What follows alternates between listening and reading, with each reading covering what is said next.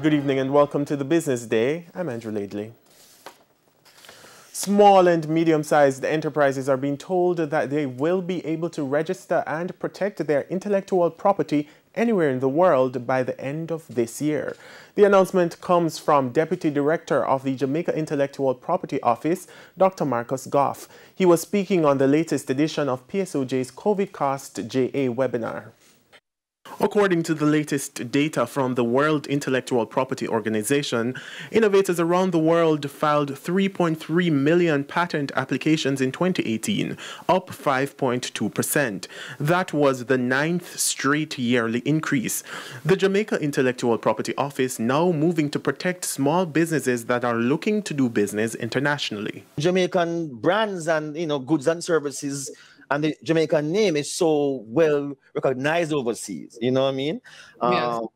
And so it's really incumbent on us, if you're doing trading, to do and protect your rights in those foreign countries. He says Jamaica is closer to ratifying the Madrid Protocol, which will give SMEs greater protection in international markets. That protocol will allow for trademarks to be registered in multiple countries around the world through one process and application filed in Jamaica at Jaipur, and that will be in place before the end of this year. We're hoping. We're in the final stages of having that law, the Trademarks Act, amended, and that will soon be commonplace for us here. And that's not the only protection strategy Jaipur plans to introduce. We're signing on to the Hague Agreement very soon. That will also enable persons to register their design rights in foreign countries through one process here in Jamaica through Jaipur. And for patents, the same thing. The Patent Cooperation Treaty will allow you to do so similarly through one process through Jaipur in the very near future.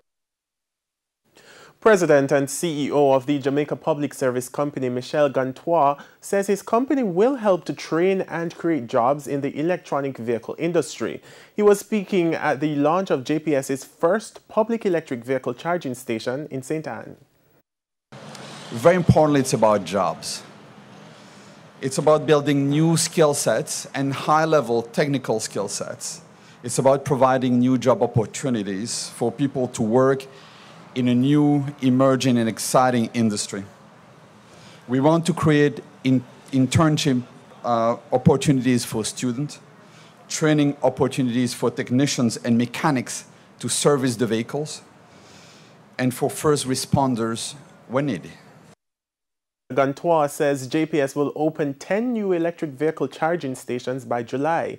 At the same time, he says there are investment opportunities for the private sector within the emerging industry. It's also about creating innovative financing mechanism for persons who want to pursue new ventures, new business ventures in the electric vehicle industry. To currency trading now, it ended today with the US dollar selling for $151.94. The Canadian dollar is going for $126.15. The pound closed at $214.18, while the euro is being sold for $187.47.